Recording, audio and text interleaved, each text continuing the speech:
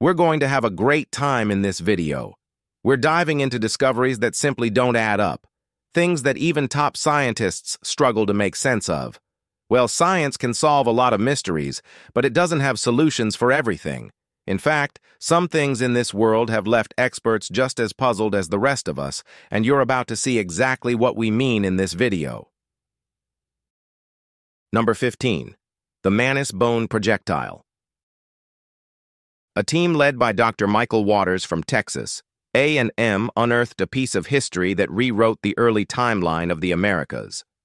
The Manus Bone Projectile Point, dating back 13,900 years, was found embedded in a mastodon rib in Washington state.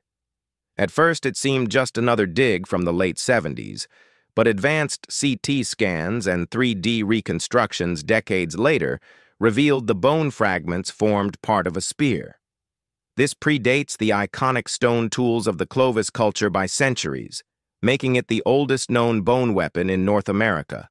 Made from mastodon bone and used to hunt the same beast, it's both a tool and a record of survival. The site, known as the Manus site, offers rare insight into the innovation of early humans. It proves these early settlers weren't just aimlessly wandering. They had skill, strategy, and sharp ingenuity. We say just one thing. This isn't just an artifact. It's a direct link to the first Americans navigating the Ice Age. Number 14. Baalbek's Monolith.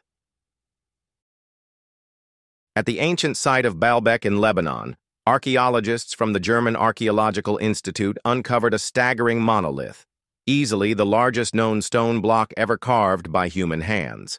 This giant measures 64 feet in length, nearly 20 feet wide, and stands at least 18 feet high. Estimated weight? Well, a mind-numbing 1,650 tons. That's heavier than any of the legendary trilithon stones that form the Temple of Jupiter's base nearby. Baalbek's roots stretch back to at least 7,000 BCE, but no one can agree on how such monstrous stones were cut, moved, or even positioned. Some researchers, including Graham Hancock, speculate that these blocks could date back more than 12,000 years, long before the Romans arrived. The new block sits near the Hajar al-Hibla stone and appears smoother, likely prepared for transport. But like its neighbor, it may have been left behind due to imperfections. It's a reminder that even ancient builders, as advanced as they were, faced limitations they couldn't always overcome. Number 13. The Twin Medieval Cogs of Varberg. In 2022, during a pre-construction survey for a railway tunnel in Varberg, archaeologists found something wild: the wrecks of two medieval cogs, seafaring cargo vessels from the 14th century. The land is dry now, but back in the day, this was the coastline of Gedekar. Cogs from this era are rare enough, but finding two, nearly side by side, is unheard of. One of them is remarkably well preserved, with the entire port side intact. Measuring 67 feet in length and 16 feet in width, it's now considered the best preserved medieval ship of its kind ever found in Sweden. The second vessel, smaller and more damaged, measures 26 by 15 feet. Dendrochronology reveals the timber came from France and Poland, dating the ships to 1346 and 1357, respectively. These weren't local builds. Why they sank, or if they went down together, remains unanswered, but their sudden reappearance offers a rare glimpse into the trading networks of the medieval Baltic. Number 12. Gunjewamp. Gunjewamp, a cluster of stone circles and chambers in Groton, is one of those sites that never lines up neatly with the history books. Artifacts from totally different time periods turn up layered on top of each other with no obvious explanation. Colonial items have been found inside what look like Neolithic burial chambers. On top of those, even more old stone rings. And scattered across the stones are cryptic inscriptions no one has translated with confidence. The layout, the mix of materials, and the lack of a clear origin have sparked all kinds of fringe theories, from lost Celtic monks in the 6th century to pre-Columbian transatlantic travelers. But the one thing researchers can agree on is this: the place predates those stories. Excavations suggest it was inhabited at least 3,500 years ago. No one knows who built it, what it was meant for, or why it has such a chaotic archaeological fingerprint, but its confusion is exactly what keeps it alive. Number 11. Vinca symbols. Among the pottery and figurines unearthed across Central and Southeastern Europe, a set of puzzling marks stands out: the Vinca symbols. These Neolithic-era etchings, found on artifacts from over 150 sites like Tartaria and Vinca, have divided scholars for more than a century. They stopped appearing around 3,500 BCE, and their meaning remains a complete mystery. Some believe they're an early form of writing, while others call them proto-writing, not yet developed enough to convey full language. The sheer volume, over 5,000 cataloged symbols, suggests intentional use. Many resemble animals, crosses, or geometric figures. They even predate the Sumerian cuneiform system by over 1,000 years, which shakes the timeline of written history. While theories include ritualistic markings or ownership tags, no consensus exists. With no Rosetta Stone equivalent, decoding them has been slow. But their presence across such a wide area points to a lost network of culture far older than we once thought even possible. Number 10. Code of Ur-Nammu. Before Hammurabi laid down the law, there was this. Dating back over 4,000 years, the Code of Ur-Nammu is widely regarded as the earliest known law code. It was originally etched onto clay tablets in Sumerian, Mesopotamia's earliest language. The first tablet was found in 1952 at Nippur, Iraq, and currently resides in the Istanbul Archaeological Museum. Although the tablet was damaged, only 5 laws were readable. That changed in 1965, when more copies were found in the ancient city of Ur, revealing around 30 out of the 57 laws. King Ur-Nammu of Ur, who ruled between 2112 and 2095 BCE, is credited with authoring them. The code lays down strict rules: death for murder and robbery, but oddly, kidnapping only drew a fine and jail time. That detail alone speaks volumes about how these ancient societies prioritized property over people. What's left of the tablets still challenges historians today as they piece together the origin of justice itself. Number 9. The Cockno Stone. In West Dunbartonshire, Scotland, a massive 42-foot-long stone slab lies etched with symbols that no one's managed to decipher. Known as the Cockno Stone, it was first recorded in 1887 and became a curiosity, attracting attention for its intricate cup and ring marks, a ringed cross, and even what look like footprints with 4 toes. These motifs are found across ancient Europe, yet their meaning has never been cracked. By 1965, the stone was deliberately buried, not for ceremony, but for preservation, after years of erosion and vandalism. It wasn't until recently that archaeologists returned to unearth it, armed with high-resolution scanning tech in hopes of gaining better insight. The symbols date back nearly 5,000 years, placing the Cockno Stone in the Neolithic period. Though it's one of the most detailed examples of this symbolic language ever found, its original purpose, whether spiritual, astronomical, or something else, remains one of Scotland's most enduring archaeological puzzles. All right, guys, now let's head over to Number 8. The Meister Print. In 1968, while fossil hunting in Utah's Wheeler Formation, William Meister cracked open a rock and found something he wasn't expecting, what looked like a shoe print embedded next to trilobite fossils. The formation is 500 million years old. The print had a clear structure, heel, arch, and toe division, matching the dimensions of a modern-sized 10.5 shoe. That comparison stirred immediate controversy. Some called it definitive evidence of human activity in impossibly ancient strata. Others pointed to a natural explanation, spalling, where layers of rock flake off and form familiar shapes. But no one could deny the precision of the impression or the bizarre placement among prehistoric marine fossils. For mainstream science, the case was closed. It was dismissed as a geological fluke. But for those outside the box, it remained a thorn in the narrative of human history.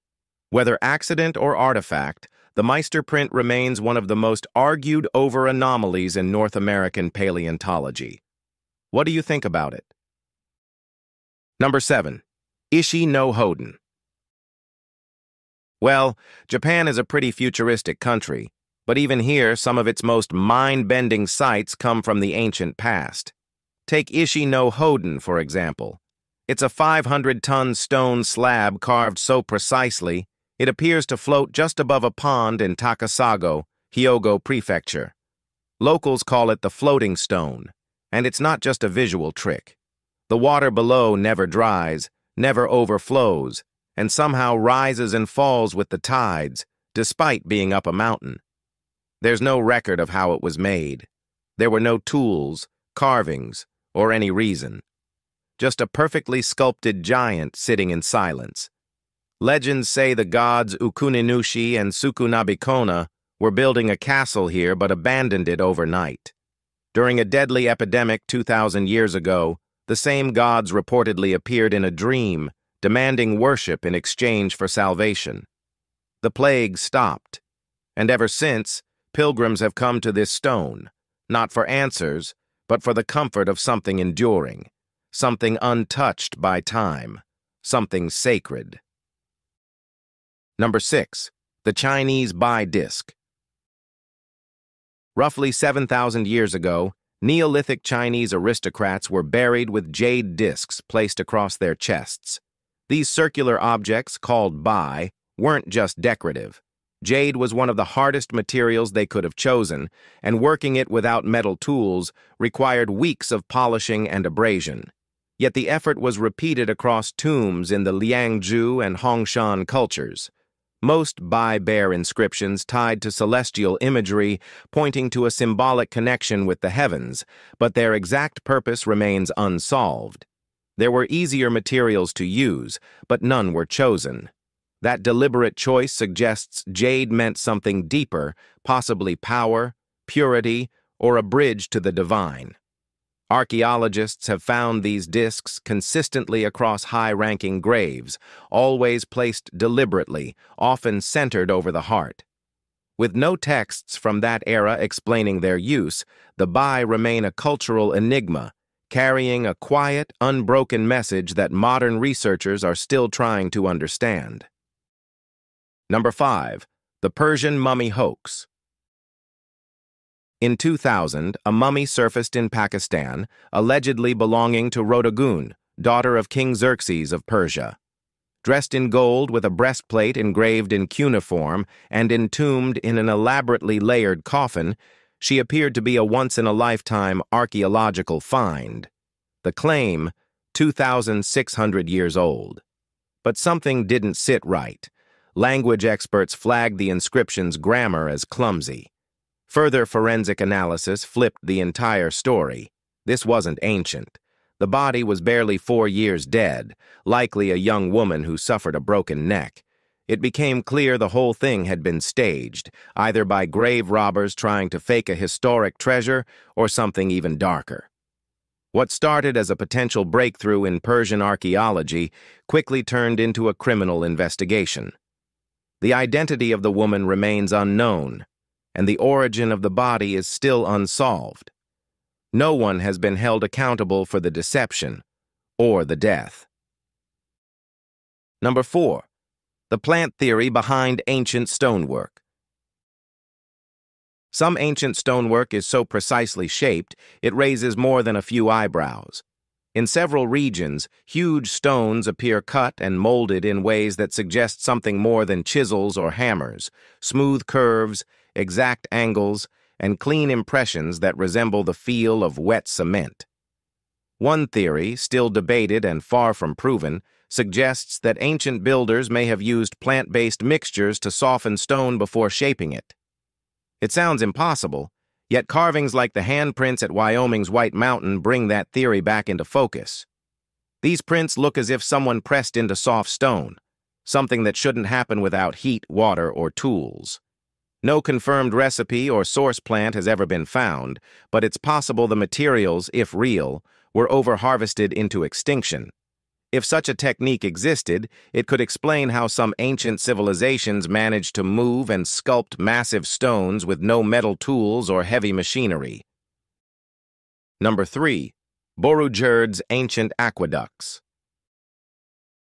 In Borujerd, Iran, an ancient castle revealed more than expected during a routine construction survey. Hidden beneath its crumbling structure was a fragile water system, an aqueduct so old that dating it precisely has proven nearly impossible. The entire network is built from thin clay pipes and pottery crocks, designed to purify water before delivering it throughout the fortress. It's a clever solution from a time when waterborne illness was poorly understood, yet feared. This wasn't just a stronghold. It was likely home to government or military elites, which would explain the engineering effort behind securing fresh, filtered water. With over 60 towers once surrounding Borujerd, the aqueduct fits into a larger, highly fortified settlement. Now, archaeologists face a dilemma: whether to leave the delicate piping system intact or dismantle it carefully for study. Until a decision is made, they're documenting every inch of it. Number 2. Sahasralinga. In Karnataka, the submerged site of Sahasralinga hides a strange mystery beneath the flow of a man-made reservoir. For most of the year, the site rests underwater, but when dry season comes and the reservoir is drained, thousands of ancient rock carvings reappear, sparking both fascination and confusion. These stone formations are arranged with careful symmetry and unusual precision. Some feature weather-worn inscriptions, but they're too degraded to decipher. The origins of the engravings were lost long before modern archaeology ever had a chance to document them. What's most puzzling is the technique. Many of these shapes appear to have been cut using tools or methods far more advanced than what should have existed before the flooding. While pilgrims continue to visit Sahasralinga for its spiritual significance, the technical side of the site raises unresolved questions. No records remain of the builders, and the water erased what little evidence there may have been about their tools or intentions. Number 1. Mohenjo-Daro. Mohenjo-Daro, a city buried in Pakistan's Sindh province, is one of the most jaw-dropping relics of the Indus Valley civilization. Dating back to around 2500 BCE, it stood toe-to-toe with ancient Egypt and Mesopotamia. At its peak, roughly 40,000 people lived here, in a city planned with chilling precision. Zoned residential blocks, public baths, and sewage systems that put even medieval Europe to shame. It was centuries ahead of its time. Artifacts numbering in the tens of thousands have been unearthed here, from ornamental jewelry to engraved seals and metal tools. But the city's sudden collapse around 1900 BCE still baffles archaeologists.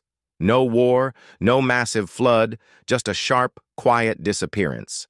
And now, 5,000 years later, Mohenjo-Daro faces another threat: erosion, salinity, and heavy foot traffic from tourism. UNESCO warns it could crumble in just 2 decades. Some experts argue the only way to save it is to bury it once again. If you've enjoyed this video, be sure to like it, share it, and subscribe to our channel for more awesome content like this. Thanks for tuning in, and we'll see you soon in the next one.